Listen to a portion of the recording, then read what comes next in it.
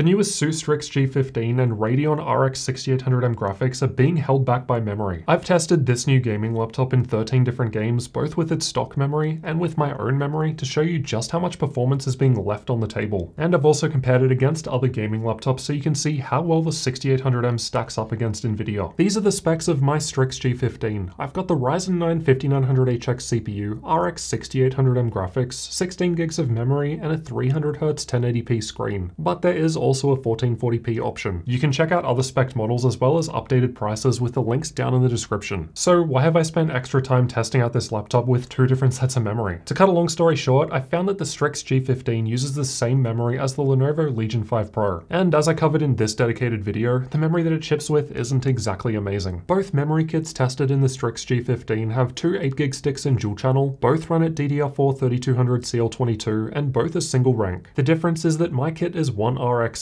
with lower secondary timings compared to the one RX16 kit that the laptop comes with. It's kind of annoying because these sorts of memory details aren't listed anywhere on the spec sheet when you actually go to buy a laptop, so the only way you could know is by watching videos like this one. I asked ASUS why they were using it and was basically told supply issues, which sucks because this simple change can make a bigger difference compared to buying a more expensive laptop with a more expensive GPU. Now, gaming laptops like this that use both AMD processors and graphics make use of Smart Shift, which is similar to Nvidia's Dynamic Boost. The basic idea is that power is shifted between the CPU and GPU as needed based on the workload to offer optimal performance. In a GPU-only stress test, I found that my 6800M would run up to about 150 watts, but 145 was more common. And then with the CPU also active in stress test, the GPU would run at about 115 watts. The ASUS Armoury Crate software lets us pick different performance modes. I've done all testing with manual mode because it lets me max out power and fan speed for best results. Unfortunately, there's no MUX Switch, so it's not possible to disable the integrated graphics for a speed boost in games. But we can connect an external display which will connect directly to the RX 6800M graphics. I've tested this too, and as you'll see, the results are very impressive. But before we continue, I've got to tell you about this video's sponsor, Skillshare. Skillshare is an online learning community with thousands of inspiring classes for creative and curious people. I'm always looking to improve the videos that I'm making on the channel, which is why I'm currently watching Video for Instagram Tell an Engaging Story in Less Than a Minute by Halise. Sure, my focus is on YouTube, but being able to get information across quickly in video is what I'm all about. Skillshare has lots of other classes for you to explore and improve yourself by learning something new. The first 1,000 people to use the link in my description will get a free trial of Skillshare Premium membership, and after that, it's only around $10 a month. Whether you're looking to fend off boredom, focus on self-care through creativity, or join a similarly creative community, Skillshare is the place to keep you learning. Alright, let's find out how well this laptop performs in 13 different games with its stock memory and with my memory. After that, we'll see how the 6800M compares against other laptops, and then I'll use an external screen to push it to the limit. Cyberpunk 2077 was tested in Little China with a Street Kid life path. I've got the stock RAM shown by the red bars and the new RAM shown by the purple bars. With ray tracing presets, there's basically no difference, probably because we're so GPU heavy here. But at the same time, the frame rates with ray tracing on the 6800M in this game aren't great. It's behind the Nvidia options because I usually test with DLSS, and AMD's FSR isn't here yet. Otherwise, the new RAM offers a 21% boost to average FPS at low settings. Red Dead Redemption 2 was tested with the game's benchmark. Again, a much smaller difference at max setting levels here when compared to lower presets. Basically no change at ultra settings, while the new RAM was offering a 14% boost to average FPS at low settings. Call of Duty Warzone was tested with either all settings at minimum or maximum, as it doesn't have predefined setting presets. This game saw the biggest difference with the new RAM at max settings out of all 13 games tested, with a 24% higher average frame rate. Quite a big improvement for such a simple change. Shadow of the Tomb Raider was tested with the game's benchmark, and this game had the largest difference out of all 13 titles tested at lowest settings, with the new memory offering 28% higher average FPS, or 30 FPS in this case. Max settings also saw a massive 19% improvement. For control, I've tested with ray tracing enabled and disabled. Let's start with it off. Again, basically no difference at the highest setting, but this is a GPU heavy game, so makes sense. While low settings was reaching 10% higher average FPS with the new memory. Like we saw in Cyberpunk, there's almost no difference with ray tracing enabled. And again, the frame rates aren't great here because I usually test with DLSS on Nvidia laptops. Assassin's Creed Valhalla was tested with the game's benchmark, and although the new memory was offering a 5% or so boost to average FPS, it's below average out of the 13 games tested and on the lower side. Microsoft Flight Simulator was a more middle of the pack result, close to the 13 game average in its differences. Now, max settings was technically reaching 9% higher average FPS, FPS, but we can see this is just 3 frames. So we've got to be careful when dealing with percentage values. 9% sounds nice, but 3 FPS, not so much. The gains in Watch Dogs Legion were bigger, a massive 25% boost to average FPS at low settings, which in this case is almost 20 FPS. Much more noticeable, I'd argue. While max settings was about 14% higher with the new RAM, or about 8 FPS in this case, though there's a larger 21% boost to 1% low at Ultra. Reasonable gains in Battlefield 5 too, about 10 FPS at max settings or about 9%, right in line with the 13 game average, while low settings was 15% higher with the new RAM, presumably as processor performance and memory matter more there. Fortnite was tested with the same replay file with each memory configuration, and the differences in average FPS were below the 13 game average. But hey, in a more competitive game like this, you could argue that every frame counts more compared to some of the others. The same goes for CSGO. Although all setting levels were scoring basically the same in terms of average FPS, the new memory was offering at least an 8% boost to average FPS. This game generally gets bottlenecked by the iGPU, so using an external screen should increase frame rate dramatically. More on that soon. Rainbow Six Siege had much larger improvements to the 1% low performance with the new memory compared to the average frame rates. Max settings were hitting 7% higher average FPS with the new memory, while the 1% low gains were higher at 21%. The Witcher 3 doesn't really need high frame rates, and honestly, even the stock RAM at ultra settings is still giving excellent results with this modern hardware on an older game. But we can improve average FPS by 6% at max settings, or 14% at minimum settings by changing memory. These are the differences between the stock RAM and my new RAM in all 13 games tested at the highest setting levels available. On average, the new RAM was able to offer us a 9% boost to average FPS in games. Some titles like Red Dead Redemption 2 and Cyberpunk saw basically no difference, probably because they're GPU bound there, while others like Warzone had big gains. I've also compared with all settings at the lowest preset, and now the average difference with the new memory is closer to 15%. Even in the worst case, we're looking at least a 6% improvement to average FPS, with well above 20% gains possible depending on the specific game. Now let's find out how well this all AMD configuration of ASUS Strix G15 compares against others. I've tested Battlefield 5 in campaign mode at ultra settings, and the Strix G15 is highlighted in red. I've got both the stock memory and the new memory results, which in this case offers a 9% boost to average FPS. The 6800M can beat the lower power limit 3070 in the Omen 15 with the memory upgrade, and is close to 2080 Max-Q options, though the 1% lows with the Radeon GPU seem lower compared to most others, whether or not we change the memory. Shadow of the Tomb Raider was tested with the game's benchmark with the highest setting preset. As we saw earlier, this game had one of the biggest differences out of all titles tested with the memory upgrade, almost a 19% boost to average FPS. The Strix G15 can compete with RTX 3070 and 3080 machines with the new memory like AMD was claiming, while the stock memory puts it closer to the 3060 and under the power limited 3070 in the Omen 15. Far Cry 5 was also tested with the game's benchmark at max settings, and this test typically depends more on processor performance. The new memory was offering an 11% boost to average FPS here, again moving the Strix G15 closer to some of the Ryzen plus Nvidia 3070 and 3080 options, such as the ASUS Scar 15, which is right above it with the same processor but RTX 3080 GPU. I've confirmed that many other reviewers that have this laptop for testing have the same memory as me, so the results other channels have shown could be improved too. And I did also confirm with ASUS that the stock memory in my unit is what the retail model will actually ship with if you go to buy this model. It's not just the review units that are like this. As mentioned, there's no way of disabling the integrated graphics with a laptop screen, but if you connect an external monitor to the Type-C port on the back, it connects directly to the 6800M, bypassing the GPU. I've got the results with an external screen connected shown by the green bars, and I've tested it both with stock memory and with my memory. With the stock memory and external screen, we're just a couple of FPS behind the RAM upgrade plus laptop screen. If we both combine external screen with the RAM upgrade, the performance uplift is nothing short of astonishing. It's just a few FPS behind MSI's larger and much more expensive GE76, though this is just a single game. I don't think I've ever had an all AMD laptop with both AMD processor and graphics that lets you disable the iGPU. Now at the same time, there also haven't been a whole lot of all AMD laptops. So now that there are higher end options coming, it's possible that this feature is still yet to come. I'm not sure yet. At the very least though, it's unfortunate that this feature is not present in the Strix G15, because as we've just seen, we can get an exceptional performance increase with it. I'll cover thermals and everything else about this laptop in the upcoming full review, so make sure you're subscribed for that one. Now let's check out the screen response time. The ASUS Armoury Crate software gives us the option of enabling or disabling panel overdrive, which affects screen response time. With overdrive disabled, we're looking at a 7.9 millisecond average gray-to-gray response time, but we can lower this down to around 5.6 milliseconds with overdrive enabled. enabled, which is the default, though this does add a bit of overshoot. I've got a link in the description if you need an explanation on what all these numbers mean. Although it's not the slowest 300Hz screen I've tested, looking at you MSI GE66, it's not below the 3.33